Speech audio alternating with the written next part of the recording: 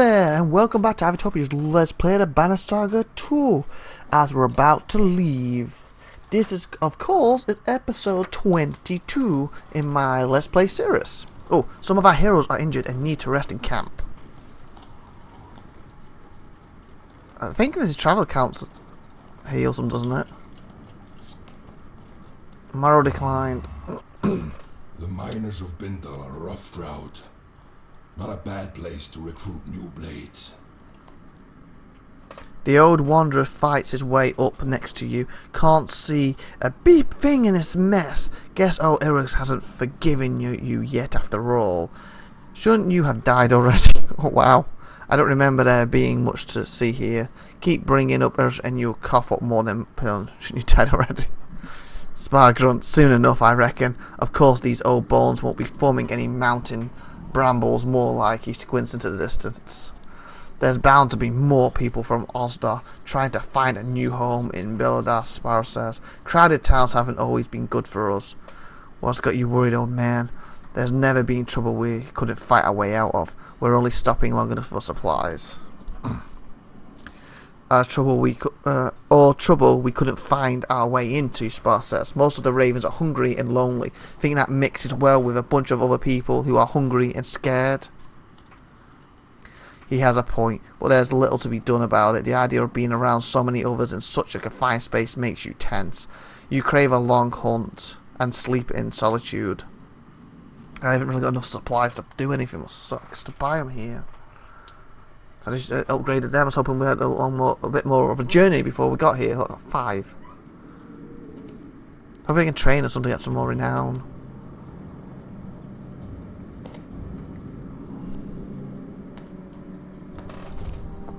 They're like going, who are these guys? All of these people are looking for food in her home.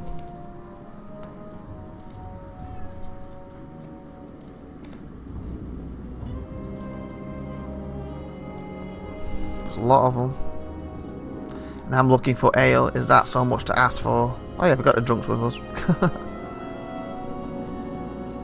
Oh, here's the town. So these are outside, so I'm not letting them in or something. So why are these outside the town? This looks like we come to a gate. Yeah, here's the gate. There's a fence. Looks like they're not allowed in. This could cause some trouble. I bet that scout tower already sent word of us being here. I guess that was. It went too fast. As soon as they see it here, it's probably here. The snowstorm is worse than ever as you arrive at the walls of the mining town of Bindale. The gates are closed and you beat a fist against them. Open the that fenny gate, you shout. From the wall, 2 men just look down on you, then recede. Soon the gates open enough for half a dozen well-trained guards to greet you. Their one-eyed captain points and says, "Just you." Volta steps to your side. "Not alone," she says. "Get back with the others." She comes with me. The captain takes a moment to assess the situation, nods before following him through the gate. You bark commands to the other ravens to stay close and vigilant. Did he ambush me? I've got a backup at least. Inside the small gatehouse, sorry, not gather, gatehouse are the 2 men just from the wall, a woman with a fancy spear and a cub of a man holding a staff. A cub of a man. Okay. Look at his flowing hair. Valzan. It is the Raven Banner. So it seems, but why here? Why now? Just passing through on our way to Blue River, but this blasted storm caught us. Planned to come back this way afterwards for more work, but now we need some food and a place to hold up. We brought some people with us. They need a new home. I'm sure it felt like the right thing to do, but we're already beyond our capacity here. Are you Barvik? Barvik Bloodaxe? Hold your tongue, Nichols. Do you know about me, boy? Or I cut it out. What do you know about me, boy? I've heard all your tales. I can't believe your cold bear cloak is real. Is it true your axe handles are made from your own horns? Wow, that's impressive it is. The old mender places a hand on your young man. on the young man's shoulder. Well, I never knew I was travelling with such a legend. You know her. Are you in charge here? Where's the governor? The governor left for Albering a while back with most of the fighters to settle a dispute. The Mender Council sent me to bring the people of Bindal west, as well as we've heard too many rumours of dredge. More than rumours, we were in Bosgard, saw Bellower. Oh yeah, that's like the big boss at the end of the first game. That was ridiculous, that was. The Immortal Sundar, how did you escape? Immortal was a joke, he's dead. Nickel's eyes go wide in awe, but Zervat looks pensive. What about the great rift that opened between Bosgard and Osundar? We managed. Yeah, we don't have the Mender with us who did it, but still. Zet looks like she wants to press you for more information. Enough, open the gates for my ravens. Mercenaries will only panic the people, with everyone from Osdar, or whatever that word is. It's all I can do to keep them from stampeding like wild hawks, threatening to attack the walls. Fine, we'll camp out against the 11 walls now. Open the gates or they'll have reason to panic. The guards in the room draw their weapons and aim them at you. While a blood axe, even your renowned strength, would fail against walls protected by Valken and her apprentices. But we're on a job for Valken. You snarl at Folka for saying too much. She shrugs in response. Maybe I should have brought her in here. I'm not aware of another Valka being out this direction. Who has tasked you? Juno. Juno steps back at the name and studies your face for a moment.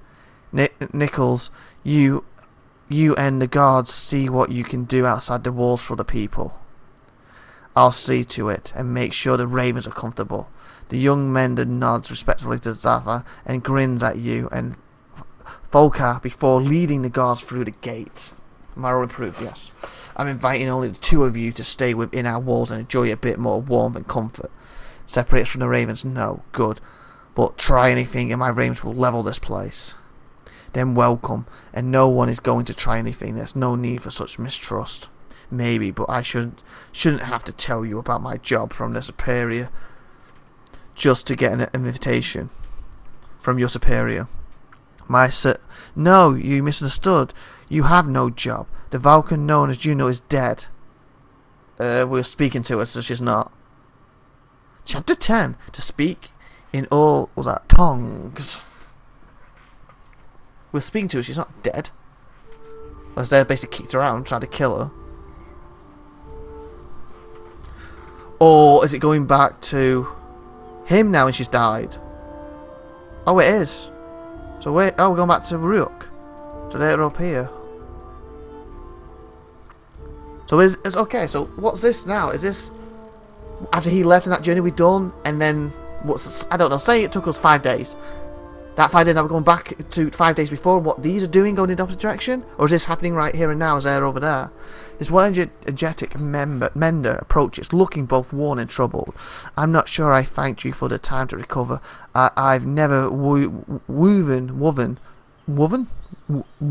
a spell that strong before. Are you sure you're ready to move on? You look. I know I caught my reflection earlier. It's a more mature look. You get with the beard. The Mender grinned and a hint of his former youth shined through. Not everyone would have stopped for so long, especially with the ground rumbling like it has. Not everyone... Oh, I've read that. We'll get there, no matter how long it takes. Did you have to push yourself so hard? I'm just doing what the clansmen want me to. Tell me what you know about the ground shaking. Did you have to push yourself so hard? Would you have given any less? You look away and say nothing. You're still Rook, no matter what happened or what's coming, except that it's not a bad thing. He nudges you in the shoulder with his staff and smiles before leaving you alone. I guess we'll find out she dies and there's a what? 13 supplies though. Our supplies are really low. A group of 24 humans, thin and dirty, step off the rough path to let the caravan pass. Please, a young girl says, anything to eat? Her mother, eyes averted, pulls the girl by the arm to silence her. Of course, have some of our food. Why are you all out here? You can join us if you like. Go away from the girl and keep me. You can join us if you like.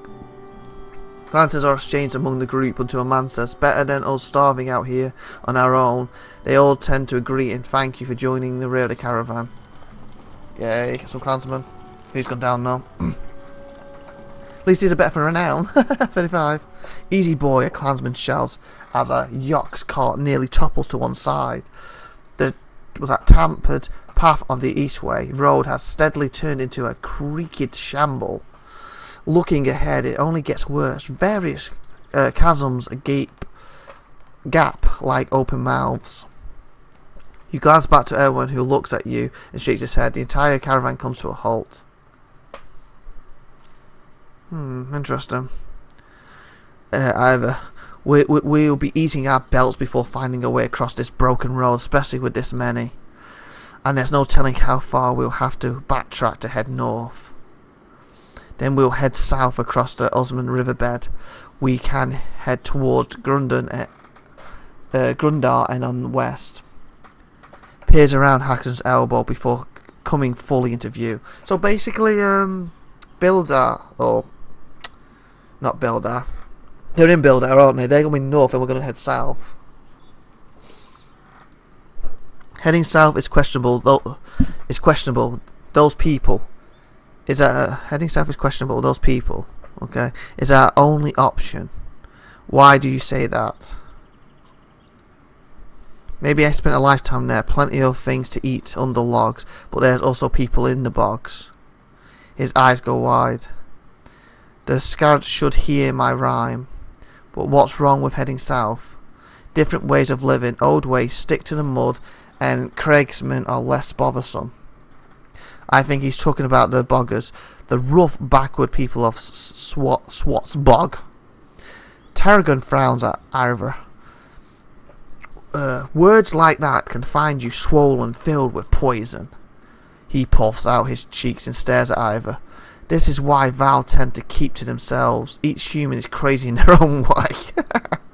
Tarragon hunches over with laughter until he suddenly stops, sniffs the air and marches away. Strange, but it's a fair warning. We're crossing over into lands most of us have never seen. Just because we left those dredged behind doesn't mean we won't have more wars ahead of us. If we had more supplies, I'll say we should stop for a few days and train some of these clansmen to fight. You consider your options. Don't want to risk running out of food. Let's just camp. We consider training clansmen later. We need to keep the few remaining clansmen moving. Yeah. I see what he's saying with the thing, but we don't want to risk running out of food, do we? Keep the few remaining clansmen moving. Risk running out of food. Are you sure? I know food is scarce, but if we're killed in a fight, full carts won't help us. You're right. Fair point, let's train. Calls for camp are spread down the line and Ivor finds Swen, the trainer. Yeah, he's right. We got a few days worth.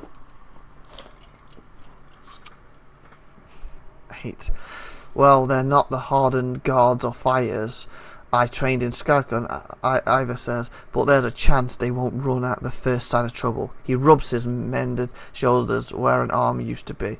His mended shoulder. Not sure I can do much better than that anymore. Okay, but I don't like the fact we only have like 8 days of supplies. I hope that wasn't a bad decision. Okay, so we can train, rest, heroes. I don't really want to level these people up too much until I get more food. Like the other ones, because they're fighters, it's all about, yeah, we're going to train. Okay, see what he's got to say.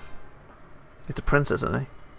The prince is acting even more standoffish than usual. You and Ivor have caught him staring ahead and twisting the ring on his finger over and over. Jens quietly stands nearby.